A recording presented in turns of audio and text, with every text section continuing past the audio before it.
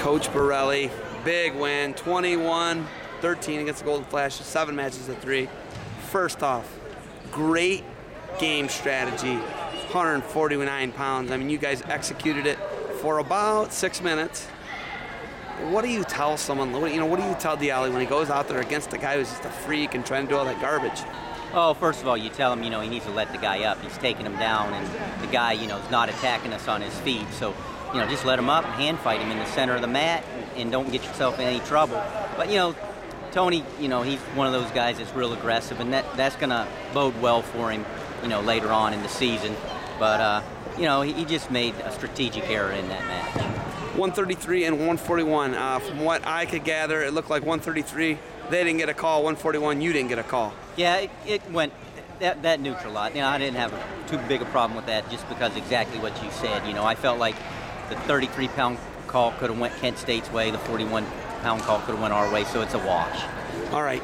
So, in the end, both of you guys it's kind of almost like it's like a wash, exactly what you say, but you had a lot of other guys. You had guys like Ben Bennett. He's a young guy, but what do you say to him? He misses that major decision there. What do you tell him? I felt like he should have had back points 2 times in the match. He was real close to getting back points. It's the official's discretion whether the back points were there or not. Who knows, in another setting he might get the back points. So, I felt like there was a possibility there were 4 points there, and he would have had the major very easily. So I like him going for it. All right. No one can get the full story here. Why is Mike Miller at 184? Why is your freshman at 174? No one can give me the full story.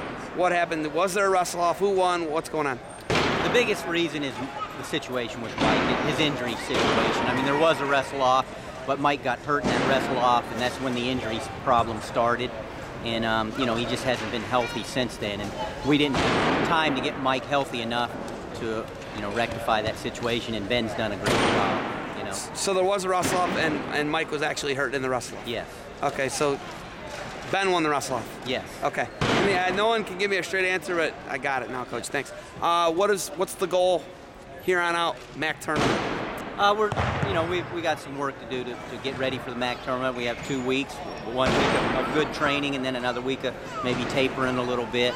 But and 2 weeks after that. So there's 4 weeks left in the season, or 3 weeks, 3.5 weeks left in the season. So there's a little bit of time to improve and peak. All right. Are you guys are you going to try and go after the number 1 recruiting class in the country again? We always try to do that.